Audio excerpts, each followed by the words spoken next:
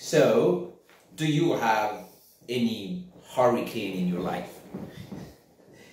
You know, hurricane, it's when we talk about hurricane, we usually refer to, we think about natural disasters. We think about how people are displaced, houses are destroyed. Things are pretty much shaken to their very roots. All right, that's what we think about. But let's try to look at the positive sides of this. There are some people in our lives that might be tactless. They do not know, basically, they're not concerned about how you feel. They just say the way they think they feel.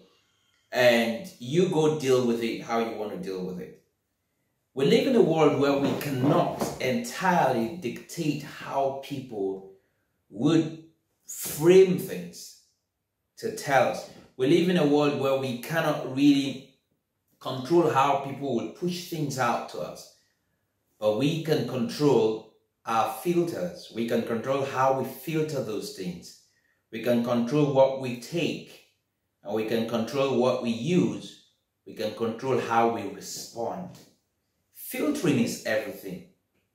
Think about how what we learn from every situation where people say things without necessarily thinking, without necessarily minding. But sometimes, even if they do mind, they just do not know, they have not really perfected the art of persuasiveness, or maybe they've not perfected, or they've not really grown, or they're still growing when it comes to developing tactfulness. But they've got to say it. It's your job to take what they have, whatever they've said, and make the best of it. Let me tell you a story. I have a 4.5-year-old child who is, sometimes he could get very restless. And well, I love him very much. We all love him in the family. So when we attend programs or we are in a place that requires quiet, many times we would give him an electronic device. It could be a phone, a tablet, whatever it is, for him to, there are certain programs or learning stuff in there for him to use it, just to keep him calm while the rest of us attend to what we need to attend to. So on this day, not too long ago, we attended this program. It was a huge program. It was a big convention. And we had people from different walks of life attend the same program. So my little boy was also there.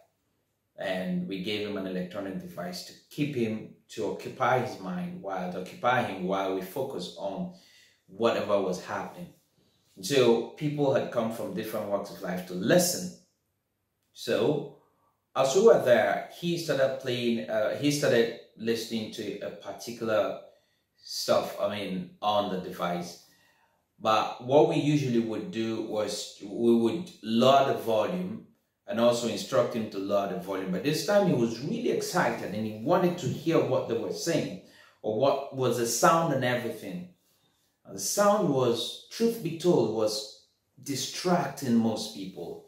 Okay, because they were trying to listen. Yes, the speaker, the loudspeaker or the public address system was loud enough, but then this was also getting into people's heads. And there were a couple of people that felt, okay, he's a child, well, let's ignore him. But then there was a lady who she was nice enough, but she was also a bit blunt to say, I'm really getting distracted. Can you help fix this? So before now, we were all lost as to, okay, so how do we manage this? So in the midst of all of this, I just thought to myself, this challenge must have been someone else would have faced this challenge before, of being able to, wanting to control the sound, the volume on your device. So even when your child is using the device, it will not distract other people. So I took him out. I took him out of the audience and we went outside. And then I took the device from him. He was really angry. I took the device. And then I immediately Googled volume. I just put volume control.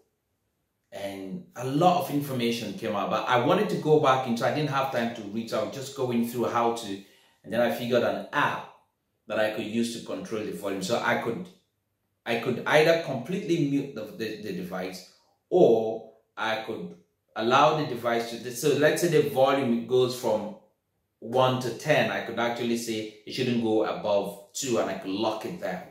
And I downloaded the app and went inside, and I put the device on mute and locked it.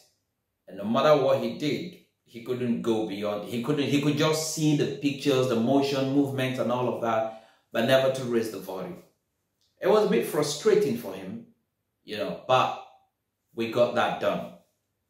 What's the moral of this story? All my years in life, never thought about that app until I faced a situation where I needed my boy around me. I needed to be focused on what was going on. I needed a situation where we would not distract other people. And all of these things needed to be done. There has to be a solution to sync all of this together where everyone wins. So it forced me to look for a solution. But it took one woman to speak out bluntly for me to get up. I know my wife was there. My wife was a little bit uncomfortable. But immediately I thought about it. I said, listen, this is a voice telling you, look for a solution. So in life, wherever you are today, it could be at work, it could be in your family, it could be your relationships, it could be finance. Wherever you are there voices that are talking to you, but you think, oh, they're too blunt. Oh, I don't like the way they talk. You don't have to like the way people talk, especially those who are telling you the truth. You just need to pick whatever they're saying, forget how it is being said, and see what can I do with this. You have to go through it and then determine to yourself, oh, this is garbage, and throw it away. Or you have to go through and say, in this garbage, can I become a scavenger? You scrape through and pick something valuable that you could actually use, something like that. I hope that example makes sense to you. Okay, using it in a positive way. So looking at it from that point of view, you then would have to filter, pick whatever is needed, and determine how you want to respond. That way you become more effective at a personal level. That way you grow. That way you pick wisdom. That way you no longer see how people say things to you as some form of stumbling block, but rather as a stepping stone because you're able to pick the lessons. I hope these gets to you wherever you are, whatever happens going forward. You will not just react to whatever people say because of how they say it, but think about what is there truth in whatever they're saying. Is there, even if there is no truth, because sometimes we could be completely blindsided. We could be so colored in our reasoning that we could completely out of anger say, look, there's nothing to pick out of this. When the anger subsides, in your calm and quiet moment, try to take the person out of the picture. That's the messenger out of the picture, and focus on the message. My name is Stallone-Obaraemi Samuel. My sincere desire for you, my friend, is that you go on succeeding by becoming a better version of yourself. Until I come your way again, bye for now.